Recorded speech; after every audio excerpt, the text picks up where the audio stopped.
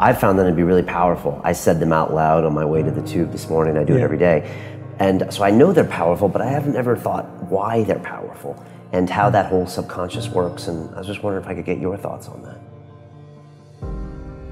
Monks have been using affirmations forever, mantras as they call it in Sanskrit.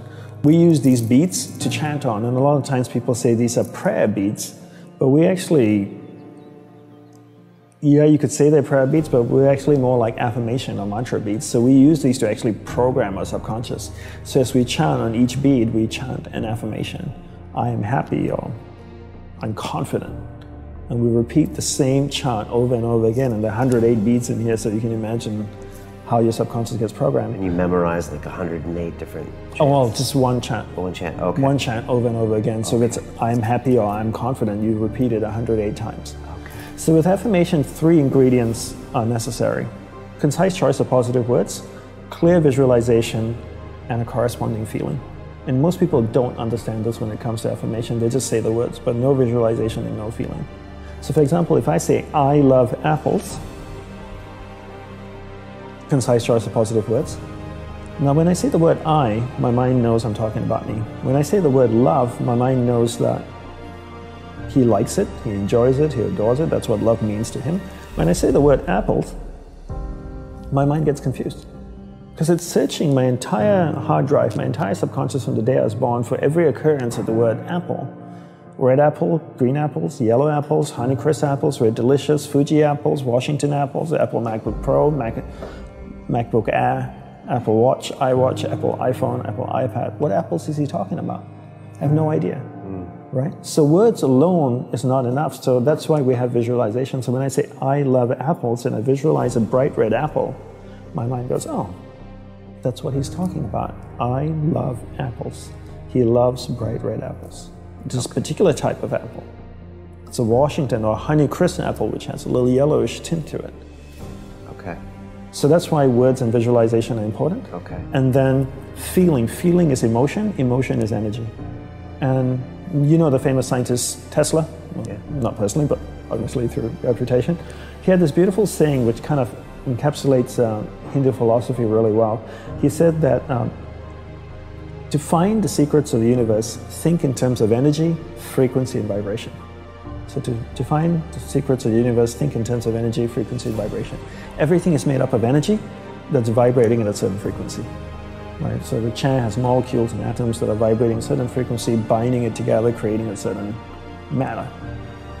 So what we believe is that if your subconscious is filled with patterns that are vibrating at a certain frequency. Anger could be vibrating at 20 kilohertz, happiness at 30 kilohertz. I don't know what the numbers are, I'm just making stuff up in terms of numbers, but everything is vibrating at a certain frequency. And if you can go into your subconscious and create a pattern, infuse it with energy that's vibrating at a certain frequency, you can attract things of a similar nature to it. So if I go into my subconscious, I repeat an affirmation which has a concise choice of positive words, clear visualization, I infuse a feeling into it. What does it feel like, right? And it starts to vibrate in my subconscious with that frequency. Now it attracts anything of a similar vibration or similar frequency towards it. So to give you a very simple example, boy dates girl, they go out for 2 years, they have a great intimate relationship, they break up. Boy hangs out with his friends to get over the relationship. The girl does, chocolate, shopping, wine therapy with her girlfriends for 6 months, finally says, I'm over him. She starts dating again. Who does she attract into her life? Quite often a similar guy. Different person, but with the same vibration.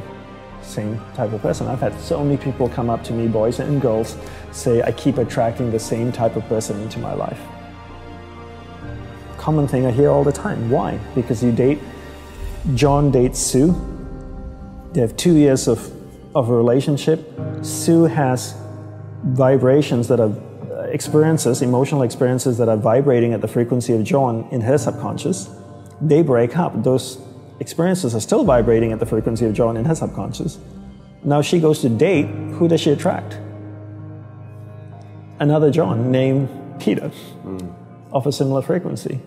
And that just happens. So energy doesn't know how to discriminate between what's good for you and what's not good for you. It's just energy. So anything of a similar frequency gets drawn to you. So if you know how the subconscious works and you know how to program it using affirmations with a clear concise choice of positive words, clear visualization, and a corresponding feeling, feeling being the most important component because it's the actual energy that attracts, then you can bring into your life anything you want.